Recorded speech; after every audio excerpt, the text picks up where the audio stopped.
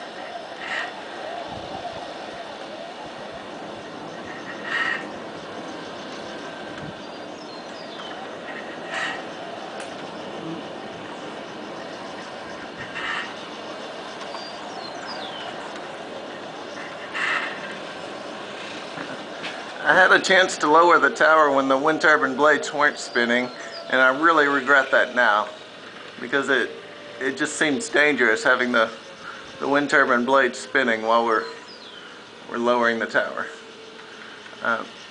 But it seems to be losing momentum because it's such an awkward angle that it may just go ahead and stop.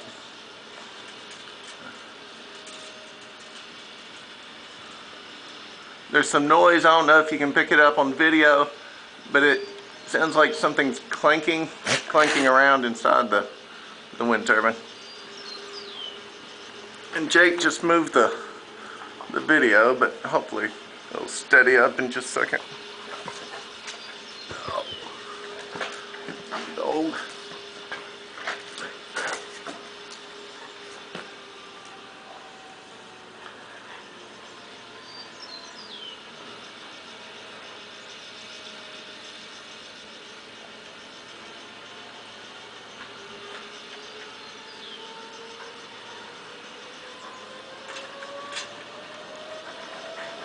Well, I thought it was gonna stop.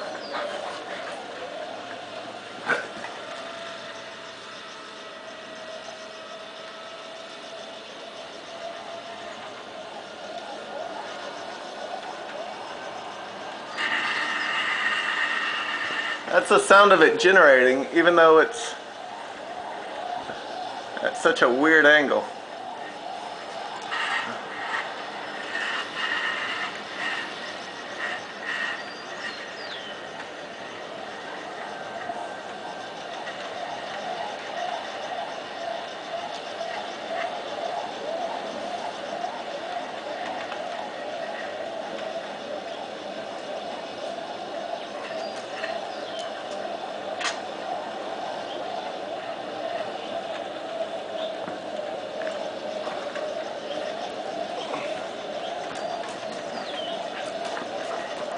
I'm gonna move the camera a little bit so you can get a better angle.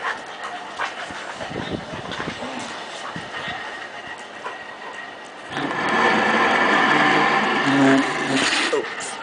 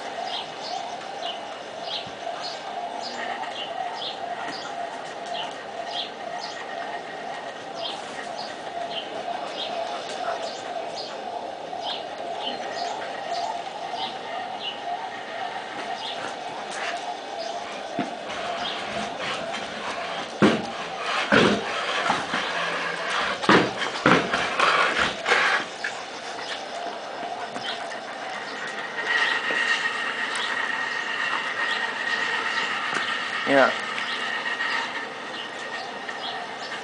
This wind turbine was installed less than a year ago, and since then it was down for 9 months, and then it's been down twice since then for a month. Each time, just because trying to get the manufacturer to do anything was nearly impossible. He said there's a 5-year warranty, but when it came time to honoring that warranty, the manufacturer said he didn't have any money. So it was on to us, the owner, to do something about that. Which makes it really hard. Well, we're we're going to do now is the turbine's pretty much junk, worthless. If anybody wants to buy it, they can, but you probably won't be able to use it as a wind turbine because, and I'm not for sure if you'll be able to use it as a motor or not. But it is a 3-phase 10 kilowatt or 11 kilowatt motor. It's a Nord motor. They're generally really reliable, but this one wasn't for us. The brake is most likely completely shot. I'll have another video about the brake and what it looks like now, because I imagine that'll be pretty interesting. Let's see. Oh yeah, the tower. The tower is a very, very strong, stout tower. The tower was made with the manufacturer got a lot better material than he thought, so they engineered the whole design for that thicker material, which brought in a lot of new cost, but also is a much stouter tower. It's a 10 kilowatt machine, but we could probably put a 20 kilowatt machine if we wanted on it and be just fine. Or you'd be ready for hurricane force winds or something, like, which the tower, through all this up and down, it stayed the same, but it's just the wind turbine that we've had problems with. So we're looking at selling the tower and buying a smaller tower and wind turbine. So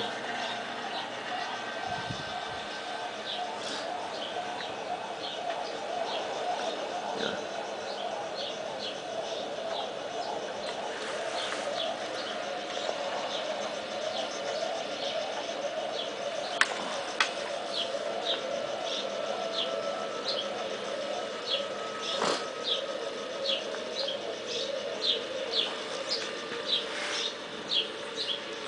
I just pick the camera up for a second and zoom in on certain parts so you can kind of get an idea of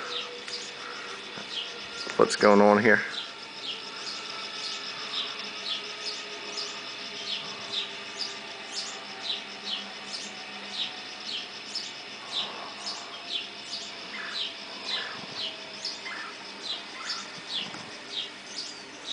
Okay, this is the electric control box.